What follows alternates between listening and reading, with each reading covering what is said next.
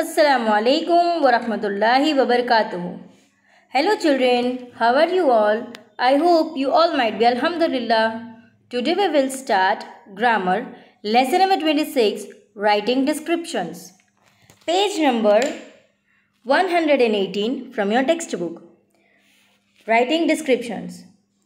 Read how Shriti has described her grandma. श्रुति ने उसके grandma के बारे में डिस्क्राइब किया है. My grandma.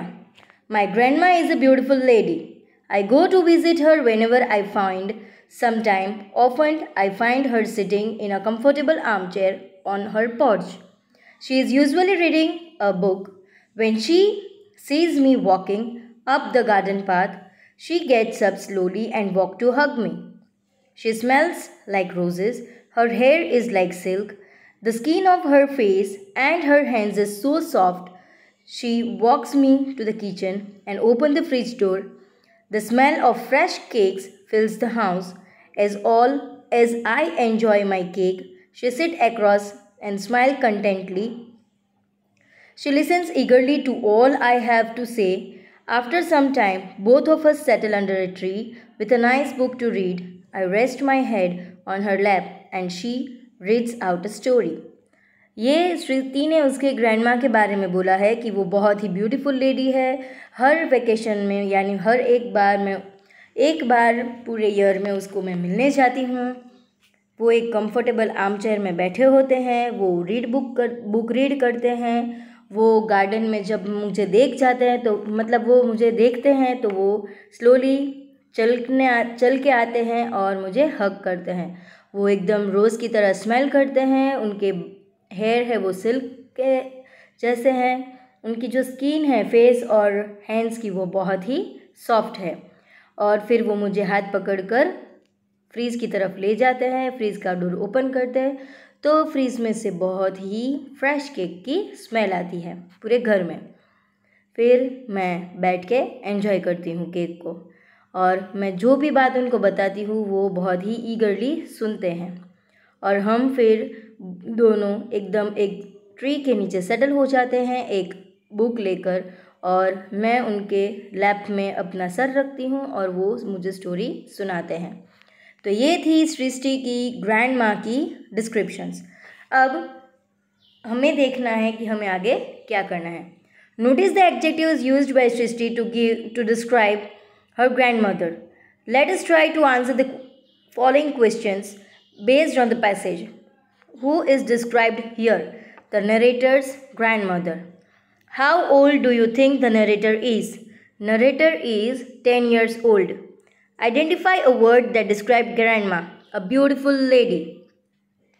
Write any two habits of grandma. She gets up slowly and walks. She smells like a rose. What is her hair compared to? Her hair is compared to silk. Identify a word to describe the cake. Smells of cake fills the house. What activities do Srishti and grandma do together? They both settle under a tree and read a nice book. Is Srishti fond of her grandma? How can you tell?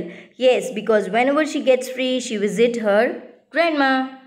तो यहाँ पे writing descriptions यानी एक आपको passage दिया गया होगा और उसमें से आपको क्वेश्चन आंसर्स दिए होंगे. आपको आंसर्स वो पैसेज में से ढूंढने हैं.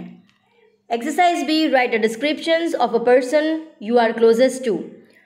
Who is your audience? Your audience readers is your classroom. They should be able to understand exactly the way you feel the person you are writing about. Feel free to stick a picture of your favourite person. आपको आपके favourite person जो आप एकदम नज़दीक हो उसके बारे में आपको पूरे क्लास को सुनाना है.